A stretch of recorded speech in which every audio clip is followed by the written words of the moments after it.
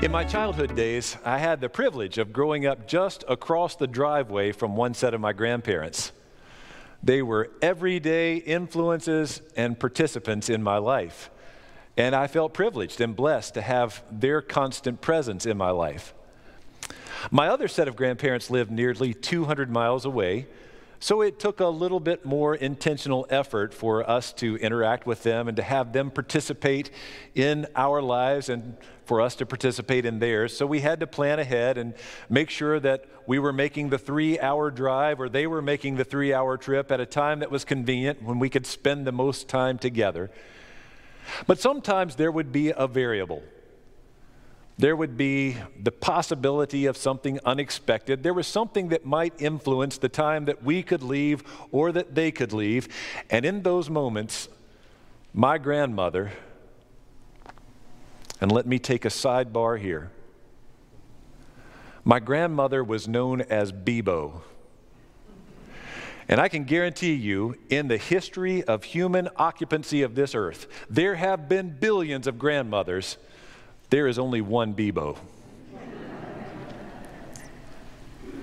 In those instances in which there might be a variable that would affect departure time or when we weren't quite sure when travel would happen and therefore when arrival would happen, if my grandparents were traveling to our house, she would say, "Look for us when you see us coming." In the more likely event that we were traveling to their house, she would say, "We'll look for you when we see you coming." And I find myself sometimes saying that same thing. If someone has some uncertainty about when they'll arrive, I'll say, "We'll look for you when we see you coming." That was one Beboism. On the other side of the coin, if in the unlikely event that we had a surprise, because it took a lot to surprise somebody from 3 hours away, Bebo's house was not on the way to anything. So we weren't going to just stop by her house when we were on the way to anything else. But if we were within an hour or so and made that side trip to go to see her, in those events when we'd walk into the door, she would say in words that are familiar to some of us, "Lord, if I knew you were coming, I'd have baked a cake." And you've probably heard that one. But one time, I surprised Bebo alone when I was in college, and I made the trip, and when I walked in the door, she said something that I only heard her say once in my entire life. She said, "JB," because that's what she called me. Jonathan was too long a name. JB, my initials worked though. "JB, you caught me with my pants down."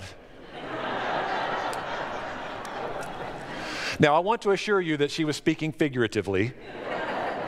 She did not, in fact, literally have her pants down, but that was her way. It was another Beboism. If I knew you were coming, I'd have baked a cake, or less frequently, "You caught me with my pants down." Well, as you know, last Sunday we began this new worship series in which we're carrying out the time span of what we began to celebrate during Holy Week. As Sarah said during our call to worship today, every time we gather together for Holy Communion in this space, we remember those 3 sentences: Christ has died, Christ is risen, Christ will come again. And in Holy Week, almost every single year, in this congregation and in congregations like ours all over the nation, all over the world, we celebrate that Christ has died because we're amazed and we're overwhelmed by the depth of love that Jesus Christ reveals to us in his willingness to lay down his life for us. We celebrate that Christ is risen. Easter Sunday morning, I dare say, is the time that most Christians celebrate than any other time of the year.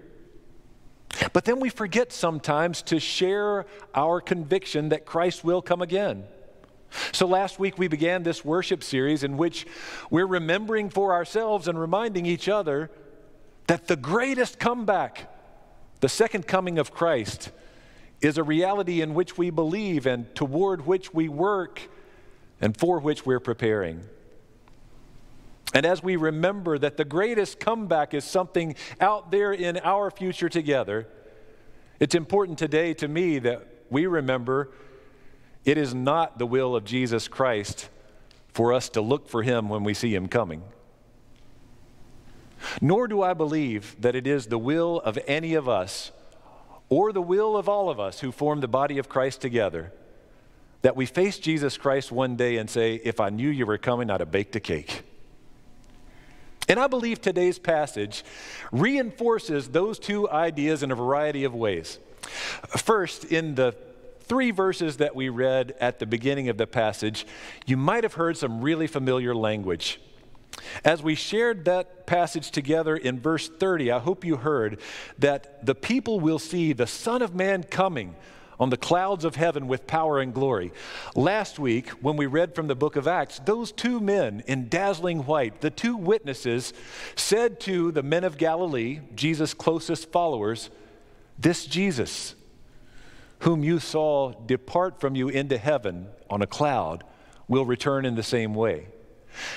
They were testifying to the truth that Jesus has identified for the first time here in Matthew's gospel and in the other gospels, that he will return in the clouds with power and glory, and we're looking forward to that day. But in the rest of the passage, he starts to describe the quality of his return, how he will return, in what manner he will return.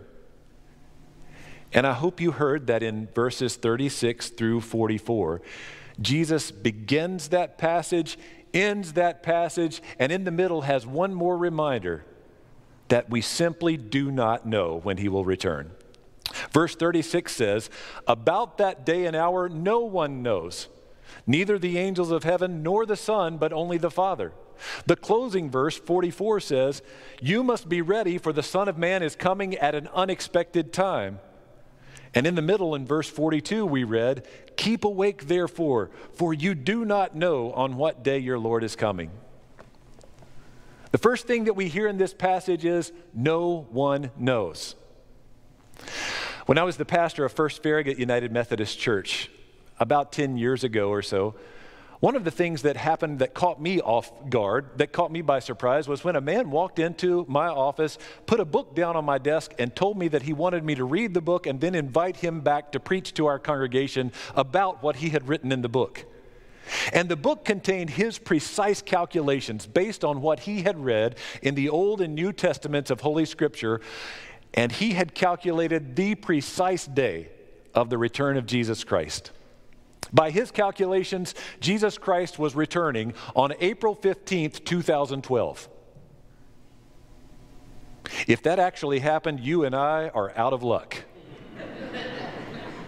Because as you heard in today's passage, if Jesus' angels came and chose his elect and gathered them in from all 4 directions, you and I were not among them.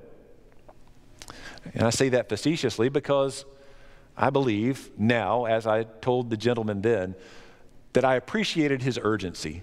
He wanted every congregation in the Knoxville area to know that they should be prepared for Jesus' imminent coming. I appreciate that urgency.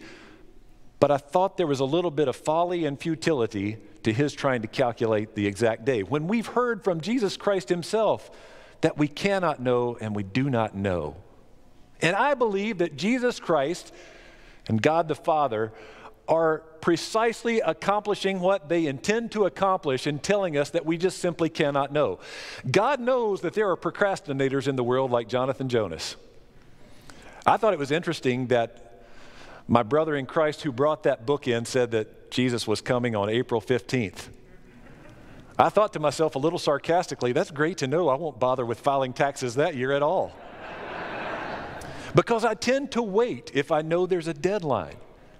And I think that's part of what Jesus is up to. If we knew the time and if we could calculate the time, people like Jonathan Jonas would wait until close to the time to start to do anything about being prepared for the time.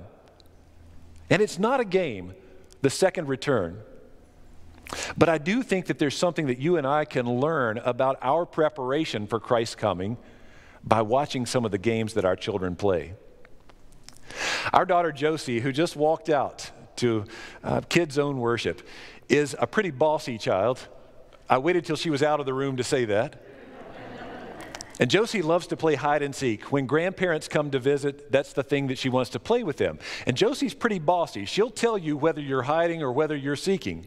And then she'll also tell you what you will count to if you're seeking. But notice the rules of that game. If you go to find a hiding place and you're not quite content with that hiding place, you know how much time you have left to change your hiding place because someone is counting to a particular number, and you have until that person says, ready or not, here I come, to find the perfect hiding place. So there is an opportunity, if not to procrastinate, at least to make adjustments. But now imagine two other children's games that we've all played or that we've seen our children play. Imagine the difference between hide and go seek and hot potato. You have no idea when the music will stop. And if that potato is in your hand when the music stops, you're the loser. So as soon as the potato hits your hand, you want to pass it along to someone else. The same is true with musical chairs.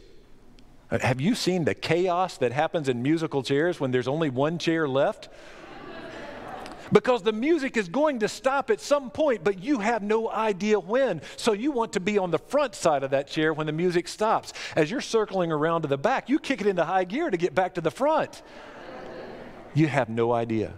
And I think that's the urgency that Jesus seeks to instill into his disciples and church in this passage. Having no idea means that we will be vigilant, or it means that we ought to be vigilant. So the tone of this passage tells us that we should start looking before we see him coming, and we should always have the cake ready. But there's more within this passage that orients us toward that urgency and that vigilance. Notice that when Jesus describes his coming to his first listeners, the disciples, he tells them to recall the story of Noah from Genesis. And you might recall that in that story, Noah is building this huge ark and populating it with animals and with a very few human beings. And the people around him think that he is crazy. They tease him, they scoff at him, they make fun of him because he is the only one making preparations. They assume that he is preparing for something that will not happen. And Jesus tells his disciples that everyone else is going about everyday life. One of the particular things that Jesus mentions is that they are marrying and being given in marriage. That's a pretty big event in a person's life, isn't it? To marry or to be given in marriage. It's something toward which we make lots of preparations. It may be the biggest event in a person's life. I'll never forget the summer of 1991. My sister was going to be married in August of that year. My parents were public school teachers, and in our home county, that meant that my parents were at home from probably the end of May until the beginning of August. So there's 2 full months, June and July, that they're at home all day, every day. My sister, the bride-to-be, was in law school, so she was at home from mid-May until sometime at the end of August, so she was at home all day, every day. I was in college, so I was at home from college from mid-May until mid-August. I was at home all day, every day, and the wedding was coming up in August. My dad and I mowed the yard 3 times a week. Anything to get out of that house and the stress and the pressure and the decision-making leading up to that August 10th wedding day. And we've experienced that in our own homes, haven't we? All the things that have to be decided, all the details that have to be perfect. One of the things that I do as a pastor is when a couple comes to me and says, we'd like to begin our premarital counseling, I'll say the first piece of advice I have for you is this. If you have bought one of those wedding planning guides that has about 6 pages of checklist, throw the thing away. You're creating undue stress for yourself by working toward that day. But I'm saying that jokingly because we all know there's joy in that preparation. And it's not just for marriage.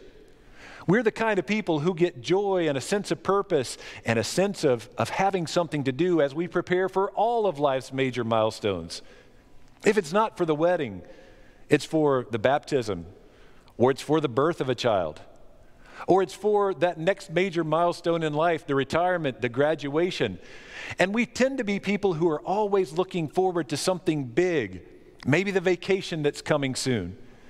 And looking forward to those things, Jesus says, people in the time of Noah ignored what was going on around them. And maybe that's the point that Jesus intends to drum home to his disciples then and to his disciples